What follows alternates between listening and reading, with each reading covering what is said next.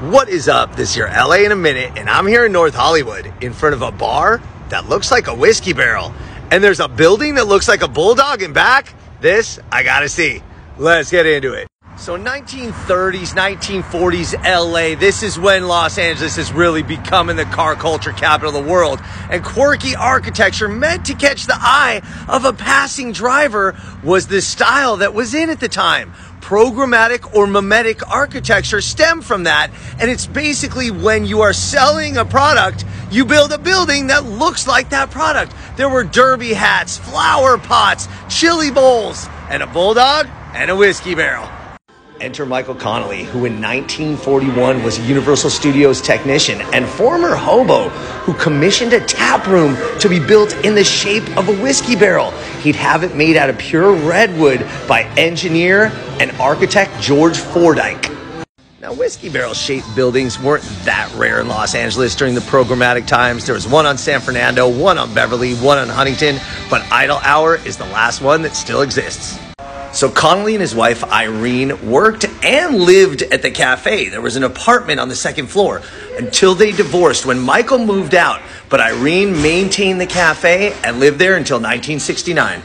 The building sold in 1971 to Dolores and Jose Fernandez, who turned it into a flamenco dinner theater called La Caña. That operated until 1984, and that closed, but Dolores continued to live on the top floor until 2009. The building was landmarked by the city in 2010, and shortly thereafter, the 1933 group led by Bobby Green restored the building to its former glory and reopened it as the Idle Hour in 2015.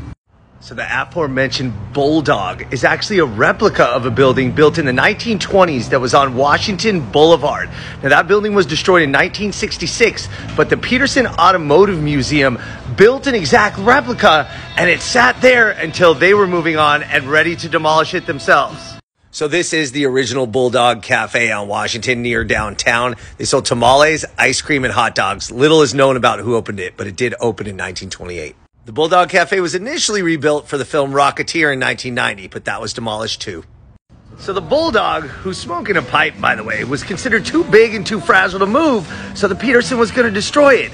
Enter Bobby Green in 1933, who said, no, let's dissect it. Let's cut it into 8 pieces. So it took 3 painstaking days, but they were careful, and they were able to load it on a flatbed and move it here to Idle Hour in North Hollywood.